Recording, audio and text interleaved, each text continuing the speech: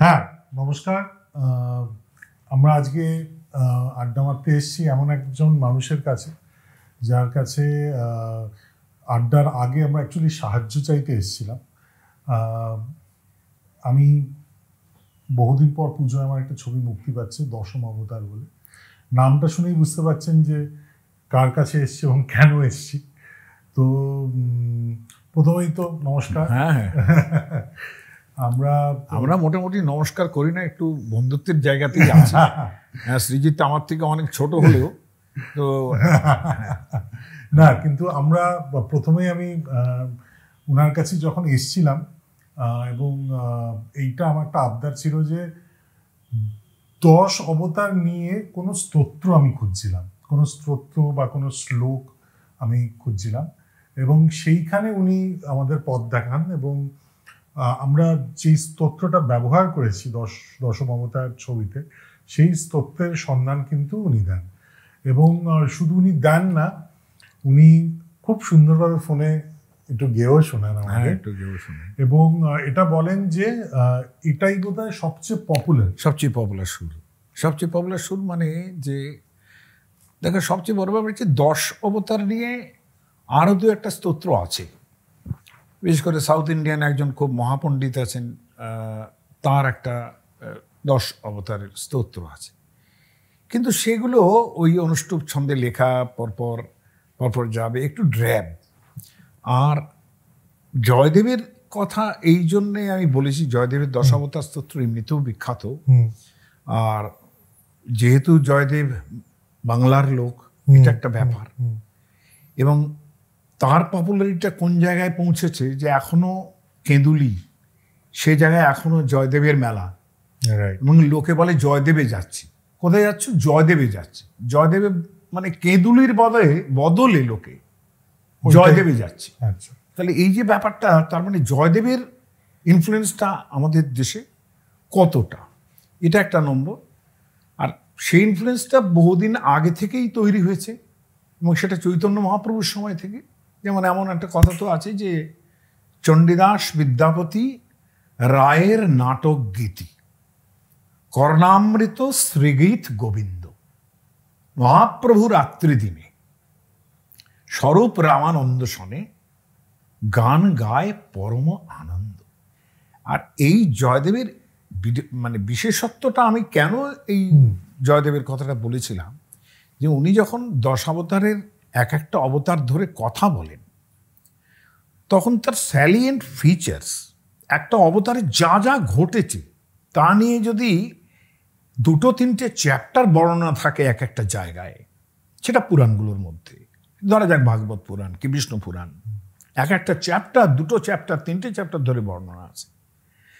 কিন্তু salient features ছোট্ট ছোট্ট শব্দের মধ্যে এমনভাবে ধরে দিয়েছেন যেটা ফুল হিস্ট্রি সেখানে পাওয়া যায়। এইটা হচ্ছে জয়দেবের বিশেষত্ব। একদম সারাংশটা, মানে তার মধ্যে এমন কোনো অংশই হিস্টোরিক্যাল বাদ যায় না যেটা ওই ছোট্ট ছোট্ট শব্দবন্ধের মধ্যে নেই। এটা জয়দেবের ক্ষমতা, যার জন্য জয়দেবের এটা সাজেস্ট করেছি।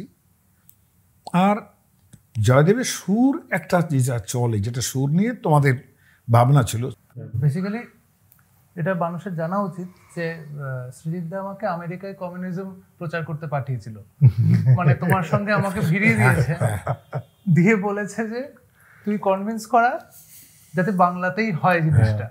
আমার প্রথম প্রশ্ন হচ্ছে বাংলা সংস্কৃত ইয়েতে, যে আমরা যখন ছোটবেলা থেকে সংস্কৃত শ্লোক শুনি, মানে জয় জয় দেবী চরাচর সারে কুচো যুগুষ, তো আমরা কিংবা যখন অষ্টমীর অঞ্জলি, তো সেই সময় এই যে উচ্চারণটা যেটা করি সেটা তো তার মানে একদমই শুদ্ধ নয় না। তা কেন হবে? কিন্তু সেগুলোকে আমরা শুদ্ধ উচ্চারণ হিসেবে ধরি কি? দেখো, উচ্চারণটা তো খুব বড় কথা নয়। আচ্ছা, উচ্চারণ খুব বড় কথা হয়ে ওঠে কোথায়? তখন যদি বেদ উচ্চারণ করা যায়। আচ্ছা, কারণ যখন যাগযজ্ঞ হতো, তখন এরকম বলতো যে তোমার একটা উচ্চারণ যদি ভুল হয় তাহলে উল্টো ফলও হতে পারে। ও আচ্ছা। তো মানে জয় জয় দেবী চরাচর সারে বা জয় জয় দেবী চরাচর সারের মধ্যে বলছো যে গুণগত সেরকম না না, এটা অ্যাকসেন্টের ব্যাপার বলতে চাইছো? অ্যাকসেন্টের ব্যাপার, মানে যেটা আমরা যখন বাংলায় বলতে যাচ্ছি when we go to the market, যে গন্ডগোলটা করে ফেলছি। সে তো আমার মাস্টারমশাইয়ের সম্বন্ধে বিখ্যাত কথা আছে, প্রেসিডেন্সি কলেজে ছিলেন না, যে তারক সেন, ওনার সম্বন্ধে বিখ্যাত একটা বক্তব্যই আছে। উনি আলুর দোকানে গেছেন, যে মানে তার সম্বন্ধে এটা রটে গিয়েছে যে কি না, উনি জিজ্ঞেস করছেন যে আলুর দাম কত, পটাটোর দাম কত, তখন বলছে যে ও পটাটো, বলছে accent on the second syllable, potato potato, এই ব্যাপারগুলো চালু হয়ে যায়। কিন্তু এটা ঠিক অ্যাকসেন্ট নয়, কিন্তু এটা অ্যাকসেন্টের ডিভিয়েশন আছে, এই জন্যই আমরা বাংলা উচ্চারণটা না রেখে যেখানে জয় জগদীশে হরে সেটাকে আমরা জয় জগদীশে হরে করে, সেখানে অন্তস্থ অটগুলো অনেকটা ঠিক হয়ে গেল আর কি। যখন সংস্কৃত শ্লোক, সব শ্লোক তো গান গাইবার জন্য নয়, সংস্কৃতের অনন্ত শ্লোক আছে যেগুলো পার্টিকুলার ছন্দের শ্লোকই গানে গাওয়া যায়, অনেক শ্লোকই আছে যেগুলো গানে গাওয়া যাবে না, মিটারের সমস্যা। ইনফ্যাক্ট এইটারই খুব সমস্যা হয়েছে, এটার মিটার একটু ডিফিকাল্ট, এটার মিটার তো ডিফিকাল্ট, ওই জন্য প্রথম লাইনটা বড়, তারপর লাইনটা ছোট। এটার জন্যই আমি যে মোস্ট সুন্দর সুর যেটা রামকৃষ্ণ মিশনে এককালে গাওয়া হতো, এখন আর গাওয়া হয় না। শুনি না, একটু দু লাইন শুনি না। এই যেরকম প্রলয় পয়ধি জলে ধৃতবানসি বেদম বিহিতবাহিত্রয় চরিত্রমখেদম কেশবধৃত, এটা পড়লে কি আছে, কেশবধৃত মীন শরীর জয় জগদীশ হরে, জয় জগদীশ হরে, এরকম একটা সুর ছিল। আচ্ছা, এই যে সারাংশের কথাটা বললেন যে জয়দেব এত সুন্দর সারাংশ, তো এটা সারাংশ কি মানে এই যে প্রথম এটা কি মানে? হ্যাঁ, যে ধরো মীন অবতার, মীন মানে মৎস্য অবতার, মৎস্য অবতারের মানে ব্যাপারটা তো খুব বড়। মৎস্য অবতার প্রথমে এটা প্রলয়ের জলে না, সেটা হচ্ছে যে মনুমাৎস্য কথা বলে একটা জিনিস আছে, শতপথ ব্রাহ্মণ, বহুকাল আগে লেখা, খ্রিস্টপূর্ব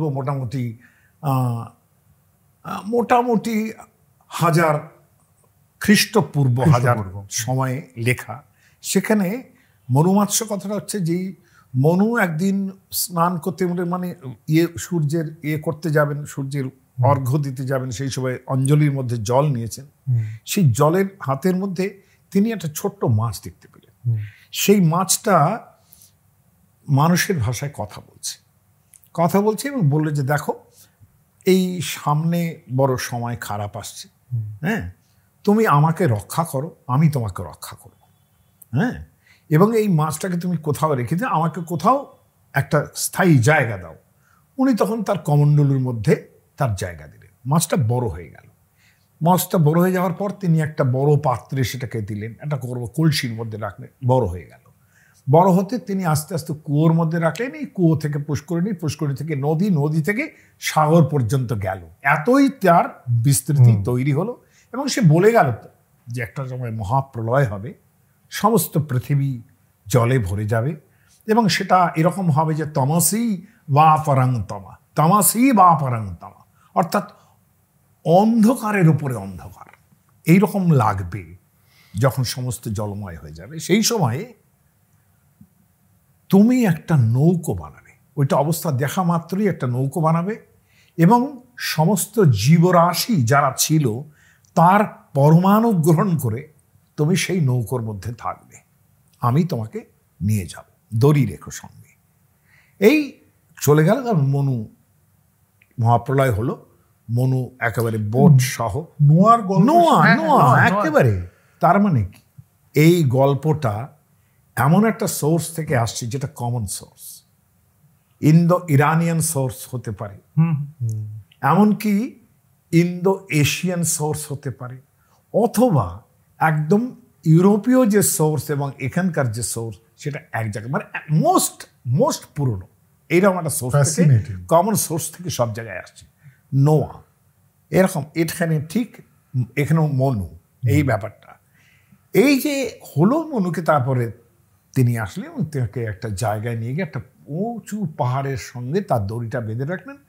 প্রলয় মিটে গেল, তারপরে আবার যখন সৃষ্টি হবে তখন আবার মনু সেই যে জীবপুঞ্জ ধরে রেখেছেন সেগুলো আবার ওই এভলিউটগুলো আবার সব ওগুলোকেই তো বেদ বলা হচ্ছে, এটা কি না? ঘটনা হচ্ছে এটা জ্ঞান। বেদ মানে হচ্ছে জ্ঞান। প্রলয় পয়ধি জলে ধৃতবানসি বেদম। বেদ হচ্ছে জ্ঞানের, শুধু জন্তু নয়, না জ্ঞানও নিয়ে গিয়েছে। জ্ঞান, সম্পূর্ণ জ্ঞান তিনি। এইটা নোয়াজারকে আছে কিনা জানি না, না, এটা নোয়াজারকে নেই। এটা ভারতবর্ষের ফিলোসফিক্যাল ব্যাপার এগুলো, যে ওটা বেদ মানে দেবতার থেকেও বেদ কিন্তু ইম্পর্টেন্ট বেশি। বইগুলো নিয়ে যাও, বই নিয়ে যাও, বই, এক্স্যাক্টলি সো, যে তোমার জ্ঞানটা নিতে হবে। আচ্ছা, একটা জিনিস এটা বহু জায়গায় যে এই যে 10 অবতার কারা কারা, কিছু জায়গায় বুদ্ধ আছেন, কিছু জায়গায় বলরাম, কিছু জায়গায় জগন্নাথ, মানে এক্সাক্ট লিস্টটা কি? দেখো, এক্সাক্ট লিস্টে ভাগবত পুরাণে এই রকম যে লিস্ট আছে সেখানে 43টা লিস্ট, 43টা তার মানে অবতার আছে। হ্যাঁ, সেখানে বহু বহু অনেক এমন এমন অবতার আছে, তুমি ঋষভদেব একটা অবতার, দত্তাত্রেয় একটা অবতার, বহু রকমের অবতার আছে। বুদ্ধ এর মধ্যে ঢুকলেন কি? এটা ইনক্লুসিভ নেচার, আমাদের ইনক্লুসিভ নেচার, মানে আমরা ইনক্লুসিভ একদম হিসেবে বুদ্ধ তার সম্পূর্ণ আলাদা ধর্ম। এটা খুব ইন্ট্রিগিং এবং খুব ইন্টারেস্টিং। সেটা হচ্ছে এই যে দেখো, আমাদের অবতার হিসেবে যে 10 অবতারের নাম হয়ে গেল, সেটা কিন্তু জয়দেবের কল্যাণেই হয়েছে।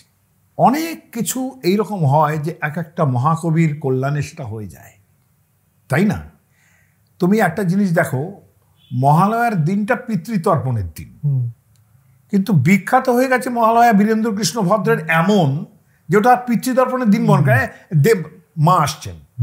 মহালয়া মানেই কিন্তু শুভ মহালয়া। এটা আমি বললাম, এটা তো আমি প্রথম থেকে এটা প্রত্যেকবার না করি, যেটা হয় না।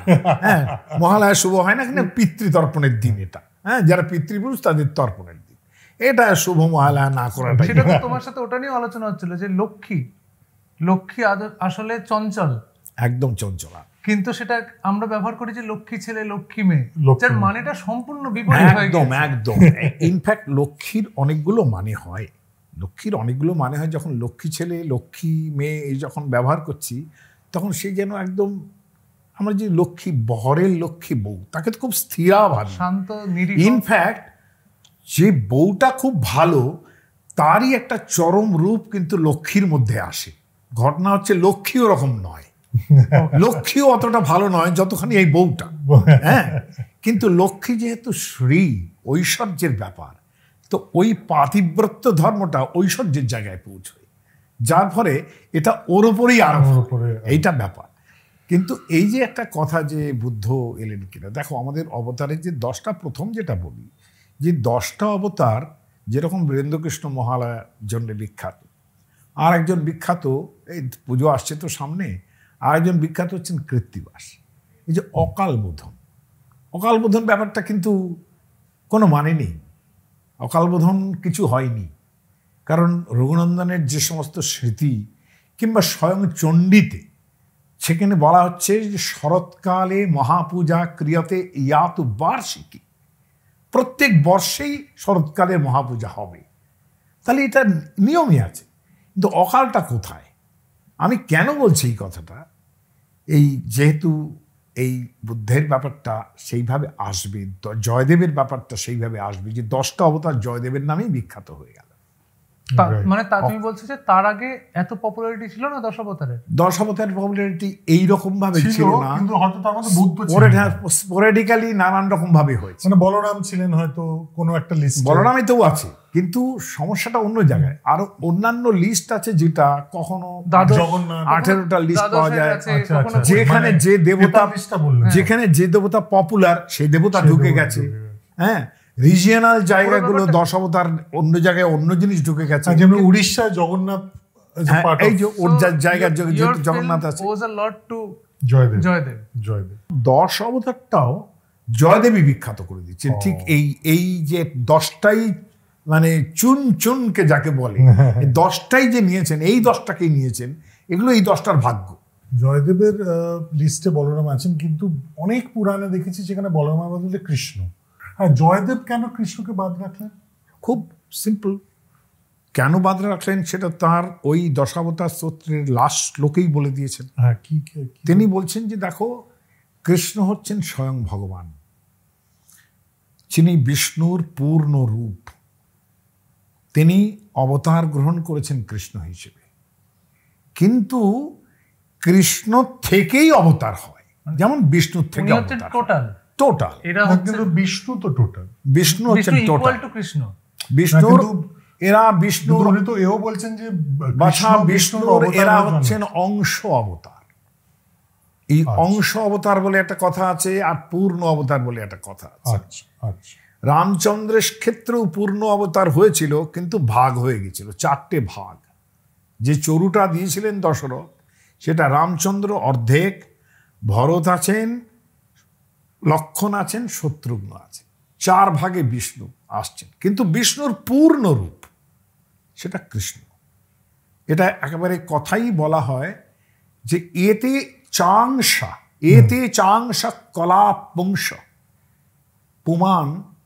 পুমান মানে হচ্ছে পুরুষ, সর্বোত্তম যিনি পুরুষ, তার এগুলো হচ্ছে কলা অংশ। এতে চাংস কলা পুংস কৃষ্ণস্তু ভগবান স্বয়ং। কৃষ্ণ হচ্ছেন স্বয়ং ভগবান।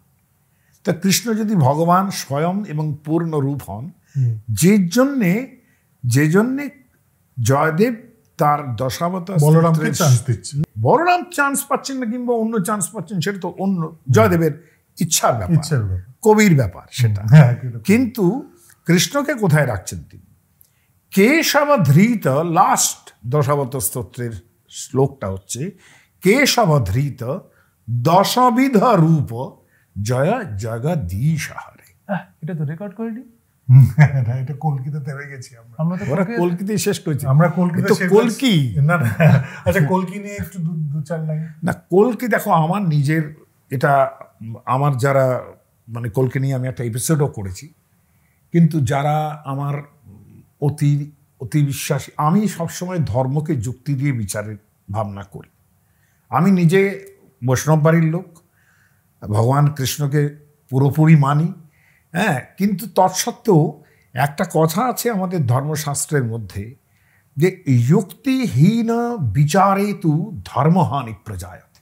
ধর্মকেও তোমার যুক্তি দিয়ে মানতে হবে, যুক্তি ছাড়া তুমি ধর্ম মানার কোনো তোমার প্রয়োজন। ইনফ্যাক্ট তোমার চ্যানেলেই আছে যুগ নিয়ে তুমি যেগুলো বলেছো, বিভিন্ন যুগগুলোতে কি অ্যাকচুয়ালি প্র্যাকটিক্যালি কি বোঝায়, মানে কি আমি এমন কথাও বলেছি মানুষ সেগুলো ধরেই না, এটা ধরে না। আমি এমন কথা বলেছি যে এক একটা যুগে এক একজন আচার্য আছে।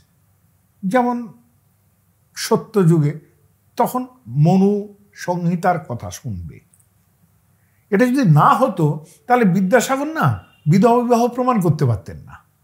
কলৌ পরাশর স্মৃত, কলিতে পরাশর মানতে হবে, তার মানে ধর্ম পাল্টায়।